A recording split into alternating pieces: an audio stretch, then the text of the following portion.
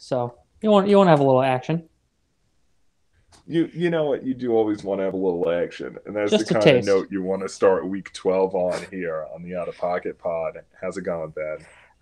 It's good. I'm on a little bit of a COVID watch. I wasn't feeling too hot towards the end of the week, and my fiance was also exposed at work.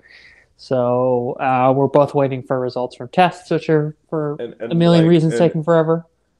and what's really important is that you didn't just get on the go to New Jersey to bet anyway. That was very responsible, and I respect you for doing that. Now, we were only 3-3 last week, which was unfortunate. Mm. Like, Purdue had a little bit of a comeback going, but they couldn't really pull it off. Like, but we hit our best bet winners with the Wake Forest Demon Deacons, 7-4 on best bets in the season. That's not too shabby. That was probably the most fun game to watch on Saturday, whether or not you had money on it.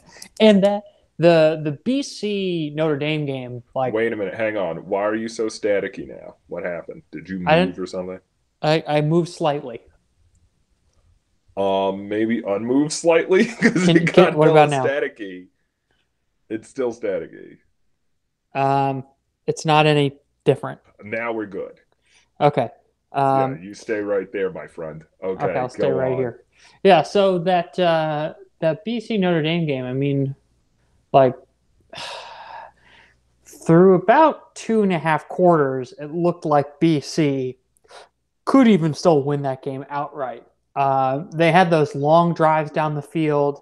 Um, they didn't they didn't kick field goals, and they kept trying to convert on fourth down, which weren't successful. And they also had like a couple, I think two really inopportune turnovers. So I don't really feel like a fool for betting BC there. It might have been like a baby bit of a public dog, but that's fine. I still feel like 100 out of 100 times I still would have made that bet. So that's okay. Hey, I think we're doing a solid job over here. I mean, we're stuck a little bit of juice on the season. Mm. All right, over here at 39 and 37, but I mean, we're 74 of the best bets, and I think we're plodding along here. This Yep. isn't an easy season, right? Like there's a lot of ins and outs. New shit is coming to light every week. I mean, anyway. Yeah. All Yeah. right. And So and so yeah. we're getting used to sharing our picks with the public for the first time.